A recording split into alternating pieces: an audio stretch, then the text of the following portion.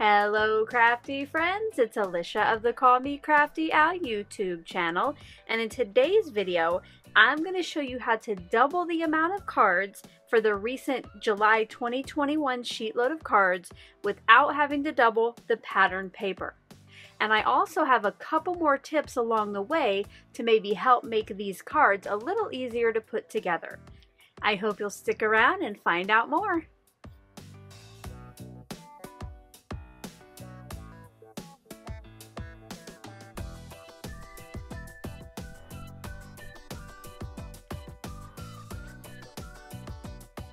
Thank you so much for stopping by today. If this is your first time to my channel, I hope that by the end of this video, you'll be inspired to click on that subscribe button below and ring that bell for notifications.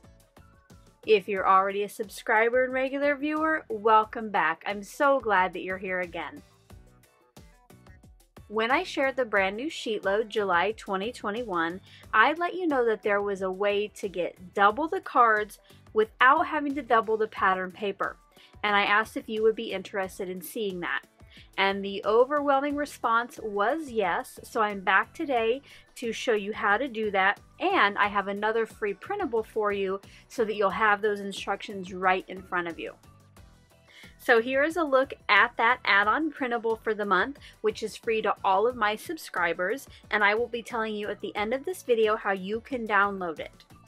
For now, what I'm going to do is talk a little bit about the supplies I'll be using today, show you what I already pre-made, and then show you how to cut those pattern papers per the new instructions.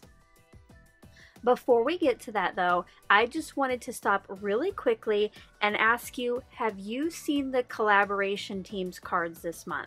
I know I say it every month that they amaze me, but after watching their videos, seeing their blog posts, seeing their Instagram posts, I think each one made this set their own in some way.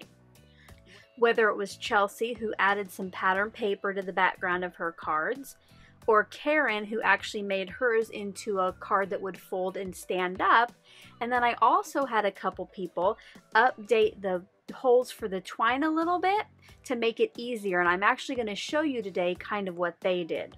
As always, my collaborators are listed in that description box below, so if you haven't yet went to see their projects this month, I really hope you will. I know that you're going to be super inspired just like I was. Now, not only did I get some ideas for today from my collaboration team, but when I talked about some issues I was having with that first set I made, I had so many great suggestions in the comments from subscribers, so I'll be sharing some of those today as well as we go along. Let's go ahead and see what products I'll be using today.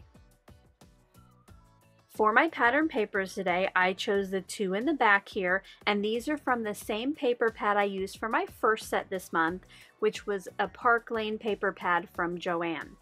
Now up on screen now is a look at the first set of cards I made. I have written in almost all of these already to go out to subscribers and channel members, so I didn't bring them on camera with me. I will be using this buttercream twine from the Twinery, and anybody, I think they have went out of business or I can't find them, but does anybody know of a place that sells like they did just a bunch of different colored twines? Because I miss it. If you can leave a link or a company name in that comment section below, that would be awesome. For my sentiment, I'm using this stamp set from Momenta. I got this at Hobby Lobby for just a few dollars, and I just like the different sentiments it has. As you can see by the pieces that I've already pre-stamped, I'm using the Hello stamp from this. I did go ahead and get out my Gina K Designs Fresh Asparagus ink because I thought it went well with the leaves in the pattern paper. I use the Park Lane diagonal stripe embossing folder on the background piece of my card, and from the holes or the notches in my cards today, once again I use that 1/8 inch hole punch, and I believe this is from Fiskars. Besides the products that I just mentioned, I did have to double the cardstocks as called for in the original printable, so you need 8 for the background and 8 for the folded card. And down here for my circles for my sentiment, I actually used some scraps that were left over from making the card bases. So I didn't need this. This is a great time for you to use up some scraps instead of getting out new full sheets if you don't have to. Let's get crafty! Before I get to that, I do have a couple channel member shout outs.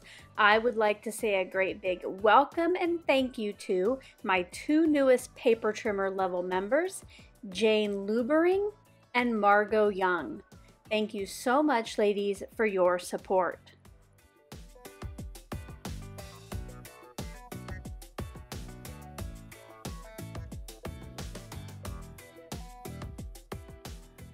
Because I have already shown you the complete process of putting a set of these together, today I'm really just going to show you how to cut the pattern papers and put together one card. And I'll finish the rest off camera and give you a look at those at the end of the video. Now, if you haven't yet seen that process video, which goes from beginning to end for 12 cards and has a lot more tips in it, I will link it in the description box below so you can check it out when you're done here. Also in the description box below is a link to the debut for July where you can find out how to download the printable for free. Now I'm going to show you a few things I did in advance to get ready to make today's set. I spent a couple hours earlier cutting all the cardstock, doing the embossing, tying the twine, getting the bases adhered together so that now all I have to do is cut my pattern paper and place it onto that front card. Now, a couple things I do want to point out. Because I was making so many cards, I'm a little bit more on the frugal side and I didn't want to use up a whole bunch of my colored cardstock.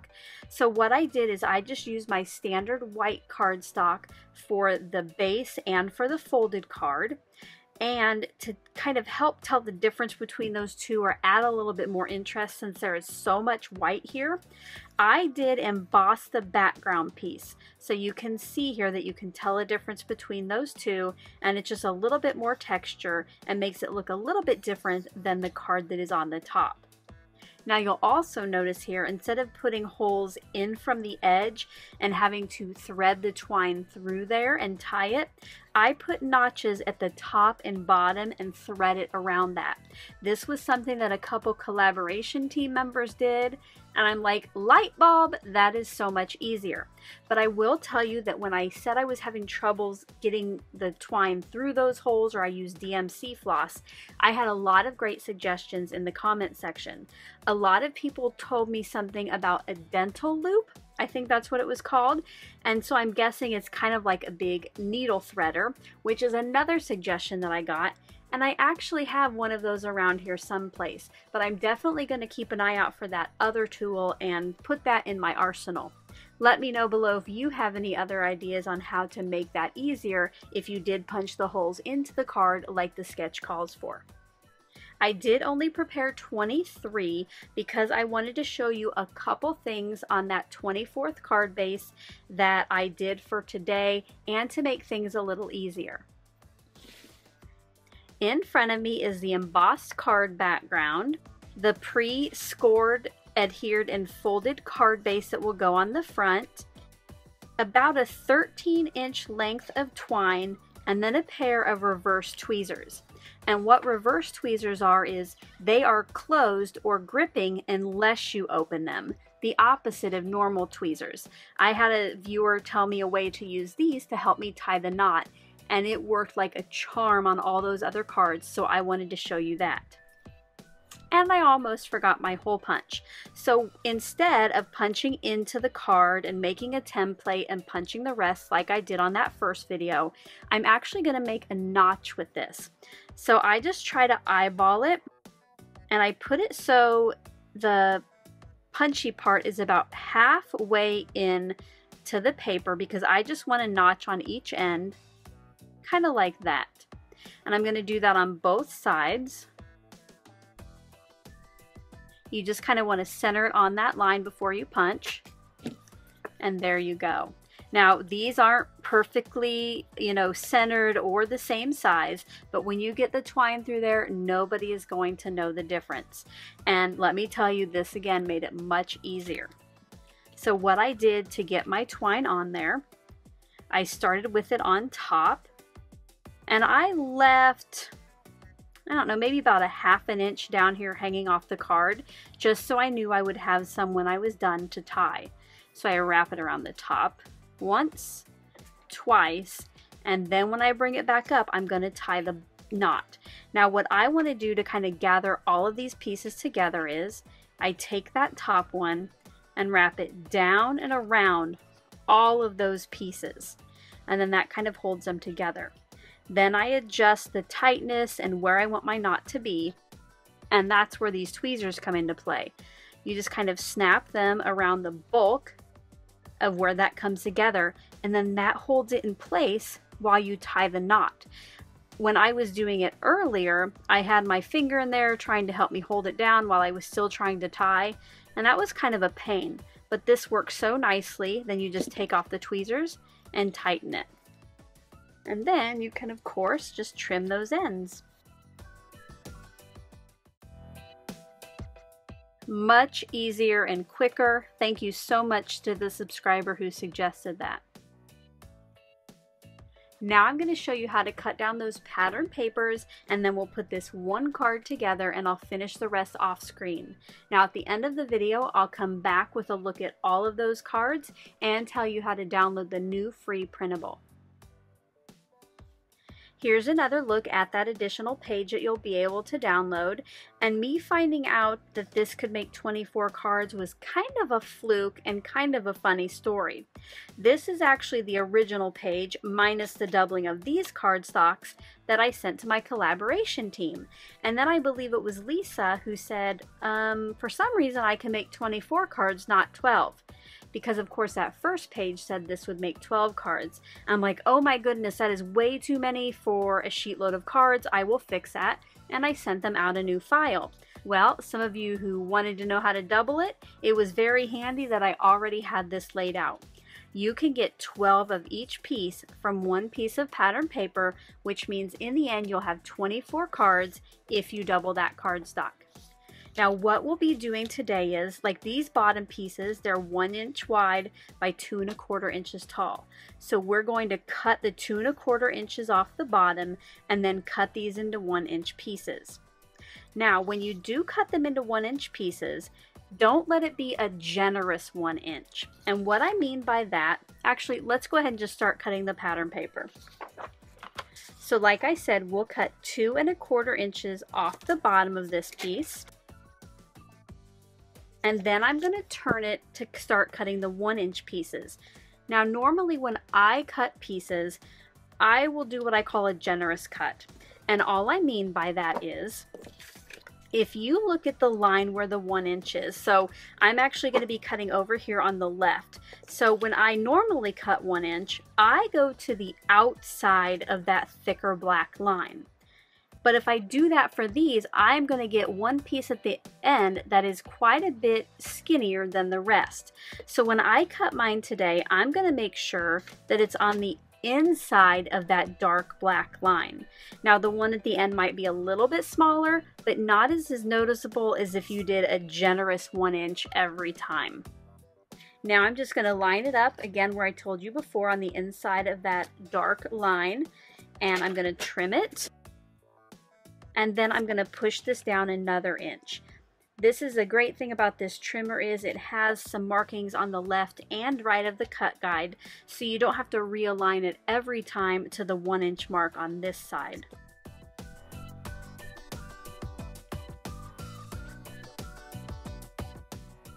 Now on this last cut, instead of going all the way to where I normally would, what I'm going to do is center it between the two 1 inch markings, and that way at least these will be a little bit more of the same size, and really they're not that far off. So line that up, and because it's pretty tight there on my fingers, I'm going to bring in a piece of Scotch Blue removable tape to hold this in place while I cut. And now we have those 12 1 inch pieces for the left sides. And now for the top part where we're going to cut our 12 4 by 2 1/4 inch pieces.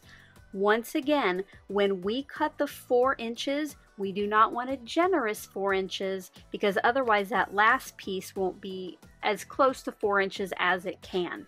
Because sometimes these 12 by 12 papers are just a smidge under 12 inches. So I'm going to cut those 3 strips first and then turn each one around and cut them to the height of 2 1/4. While I work on cutting those, I thought it would be a great time for the QOTV, or question of the video. Today's question comes from channel member Karen C, and she would like to know, do you make your own envelopes or do you use store-bought for your cards? Let me know in the comment section below, and don't forget to include the hashtag QOTV, so I know that you have answered and would like me to see it. Almost all of my envelopes are store-bought, but I do have an envelope maker and I really should get it out and make some envelopes out of those 12 by 12 papers I'm probably never going to use on a card. Now I'm going to turn them and do the 2 1/4 inch cuts, and just like the 1 inch cut, I do have a 2 1/4 inch mark here on the left that I will be using, and just push my paper down as I go. While I work on cutting these down, I do want to give you a heads up about a live event this weekend. If you are watching this video in the first couple days that it is live on YouTube, on Saturday, July 10th at 6:30 p.m. Central Standard Time, my sister Lisa and I will be back live for another Oh So Inspired. Starting this week, channel members will be able to submit inspiration pieces, and if you join us live, you can submit a sabotage idea. I hope you'll join us. I will have the video linked in the description box below so you can go set a reminder. Now my 24 pieces from that one piece of pattern paper are done, and I'm going to cut the second paper, which is kind of a watercolor wash in the same style as those flowers, or the same colors. I'm going to do the same cuts on this. I'll be right back. Now all 48 pieces of my pattern paper are cut down, but before I put together a card, I almost forgot that I had some tips about the sentiment piece. So let's go ahead and look at that. So the original printable for this month has you cut 6 3-inch circles and then cut each of those in half for your sentiment, with just a little bit being cut off the right edge. Well, for my channel members, I gave them some cut and print files that would make this part a little bit easier if they didn't have circle dies or didn't want to fuss with all the other stuff. So now I'm going to show you how I used one of those free cut files to go ahead and cut out these pieces from scraps. Now, if you're not a channel member already and you would like more information, I do have a link at the top of the description box below. I would say at least once a month I give away another free printable or cut file of some sort, among the other perks. When you cut down your cardstocks for those backer pieces, you have a strip here that is 2 1/4 inches wide, and I ended up with a lot of those, and I didn't want them to go to the recycle bin or have to wait a really long time for me to use them. So what I did is I put some of these onto a cutting mat and cut out these shapes. On screen now is a look at what it looked like before I cut it in my Silhouette software, and here's what the cut piece looked like when it was out of the cutter. So it might be kind of hard to see the difference on screen, but I do have 5 strips of that white cardstock that was left over from cutting those bases. Now, I did already use 1 strip to just test it out and do my sample stamps, but now all I need to do is just tear away the outside and then take off each of my sentiment pieces.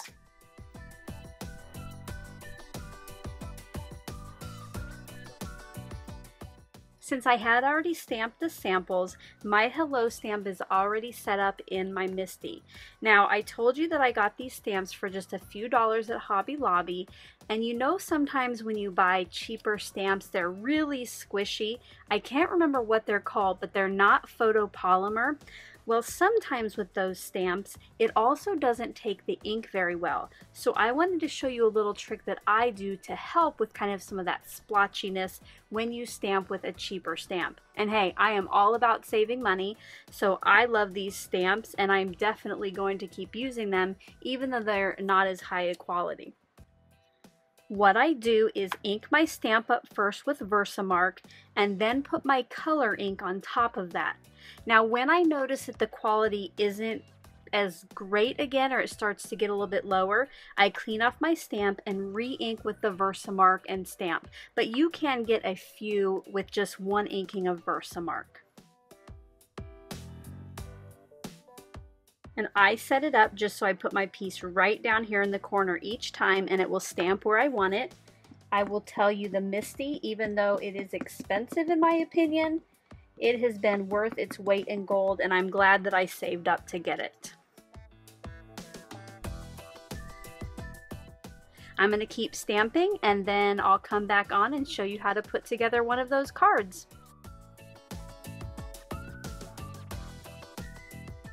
All 24 sentiments are stamped and ready to go. I did have to clean off my stamp and reapply the Versamark 2 times besides what you saw me do on camera. Now let's go ahead and put one of these together. Just like with that original process video, you need a piece A and a piece B from the 2 different pattern papers and your sentiment. Now I'm going to go ahead and put my sentiment on first. You don't have to do this. And you could also apply your sentiment with some foam tape or dimensionals if you wanted to. And then this piece gets adhesive on the back. And it gets added to the big right section. And I just try to get as even borders as I can. And kind of lay it down gently, and I don't push it down firmly until I know that everything looks okay and I can adjust it if I need it. And then you put on the side strip. The only thing about putting on the twine before the pattern paper is you got to make sure that you keep this out of the way when you adhere those pieces down. So here is one of today's cards finished, where I showed you how to cut that pattern paper to double the yield amount for the July 2021 sheet load of cards. Now let's go ahead and take a look at all 24, and I'll tell you how you can download that free printable.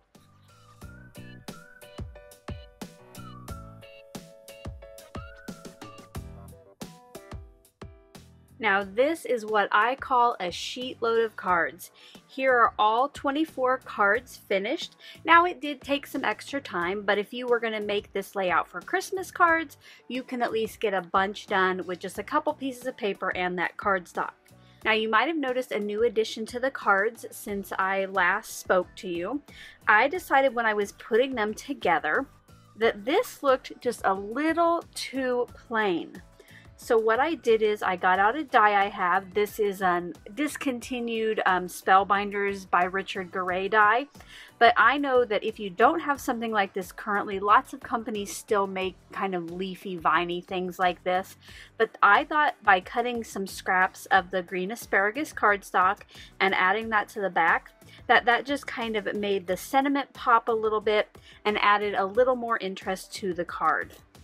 I did cut out another one for this card, but because I already glued it down, I'm going to have to do a little bit of surgery, so I will do that off camera later, but I just wanted you to see the completed set.